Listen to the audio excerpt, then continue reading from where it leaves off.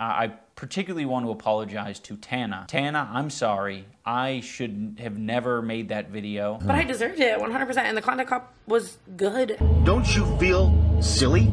Tana, I'm sorry. I should have never made that video. Like, I wanted to kill myself. I literally wanted to die. Like, because everything I love so much, everything I worked so hard for was like crumbling before me, and the only person I could blame was myself. I deserved it. Don't you feel silly? Don't you feel stupid?